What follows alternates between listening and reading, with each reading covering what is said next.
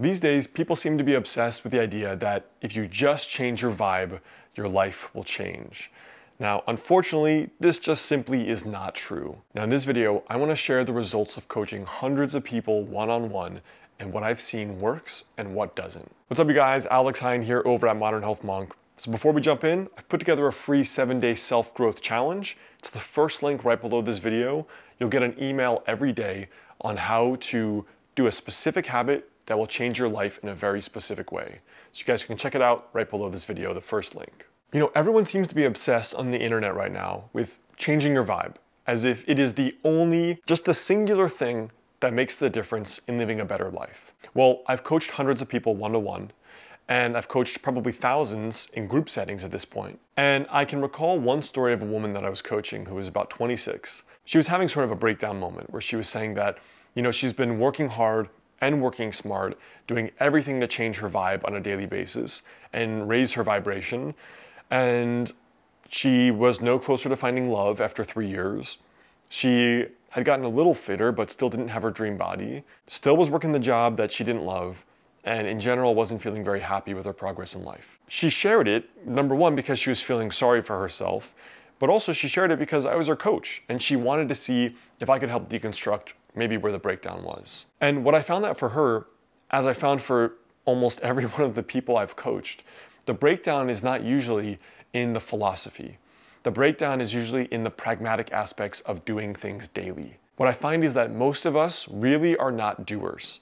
And that is almost always the breakdown. Yes, you may truly have limiting beliefs and mental barriers, and you may be so depressed or so doubtful that anything will happen that you don't take any action. Sure, raising your vibe will improve things in that scenario. But what I find for most of us the breakdown is that we don't take even 1 hour a day of action congruent with the kind of person we want to become, or action congruent with the kind of outcome that we want to have. Very often, the breakdown is not in not raising your vibe or doing some inner work. The breakdown is that you're just not doing any of the work or not enough of it. So raising your vibe is only one piece of the puzzle. I'm not here to shit on this idea of raising your vibe and say that it's stupid or useless. It's useful, but it is not the only piece. And I find that in my experience, it's not the most important piece. So let's say, for example, when raising your vibe doesn't work, let's break it down, right? Let's say what you're trying to do is find love. And you just visualize the feeling of being loved, the person and how you feel around them and what you want the experience to be like. But you change nothing about your daily habits or your daily rituals, right? You don't meet new people on a daily basis and you continue not to meet new people because you just work and go home. You haven't changed your attitude at all. And so next time you meet someone who's decent, they're kind of on the fence about you. You haven't tried to expand your social circle to increase the chances of serendipity. And so you don't meet any new people. What are the chances you're going to find love? Probably not very likely. Let's say what you're trying to do is earn more money. So you do your raising your vibe exercises. You believe it's possible. You visualize it. You feel it. What does it feel like to earn $80,000 at my job now? You see what that would do to change your life, how you would feel day to day, but you don't do anything day to day. You don't acquire any new skills in your job. You don't ever ask for a raise. You don't ever apply for new jobs. What are the chances that your new job is going to happen and that raise? My opinion, not very likely. And let's say what you're trying to do is build a successful business. So every day, you feel the feelings of being a successful person. You visualize it. You can see the clients and the added income and the people you're helping. And you see your new daily schedule. But you don't actually change anything day to day about your habits. And you don't actually take a new business course, hire a coach, put in an extra hour a day to acquire new valuable skills. So what are the chances that, let's say a year from now, you have a 6-figure business? I don't think it's very likely. There's an addiction to what's easy. But when you really look at most high performers, yes, they're doing some things that are easy, but they're also either doing them or paying other people to do things that are not so easy. So I think the doing is the most important part of getting the life that you want. And unpopular opinion, I don't think raising your vibe is the most useful way to change your life at all. I think it's easy. I think it's convenient. I think it's people just like things that are easy. So what I think is more useful is raising your daily action instead of raising your vibe. Think about like Michael Jordan or Kobe Bryant. Think about sports athletes, even violinists, right? Pianists.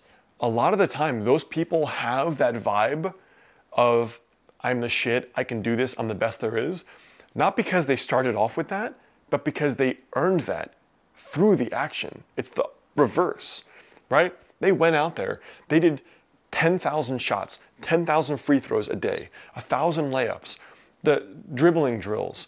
The violinists are doing hours of excruciating solo practice every single day. I mean, Anders Ericsson, the researcher behind the 10,000 hour rule, solo practice is often viewed as the single most strongest correlator with expert performance and is often the least liked. I'm not saying that becoming great or building a great life has to suck, but I am saying we should look at the facts first. These people develop that confidence, not because they just had the confidence immediately on day one, right? How are you gonna have confidence if you suck at something?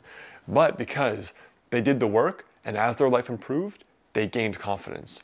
And as that kept going, they got more confidence to keep improving their life, this positive snowball effect. To me, you should be tracking your congruency with your daily habits and not necessarily just your vibe alone. If your goal is to find love, let's say, instead of just doing a raise your vibe exercise, why not track how many social engagements you go to on a daily, weekly basis that are new?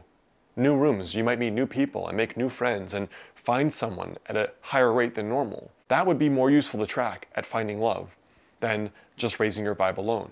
Or what about you pick up a new hobby and you go salsa dancing twice a week? Or you decide that you're gonna ask one new acquaintance or loose social tie to go out and get a cup of coffee or dinner. And then you're gonna expand your social circle. That to me is a lot more scientifically predictable to help you find someone you love than these other exercises. If money's the thing you want to work on, rather than just sitting down and trying to raise your vibe or doing a journaling exercises, why not take a business class? Why not dedicate an hour a day towards freelancing and starting to build a real business?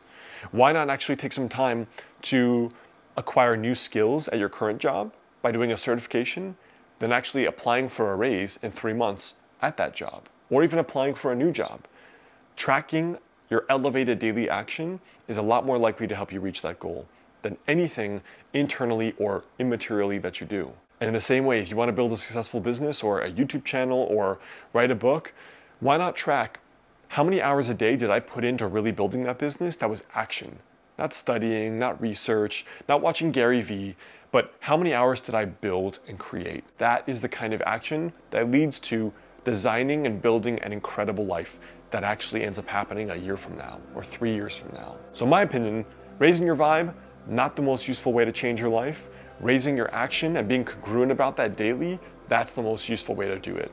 And that's what you should focus on a daily basis. All right, guys, download that free 7-day self-growth challenge to get started with all this stuff, and I'll see you in the next video over here.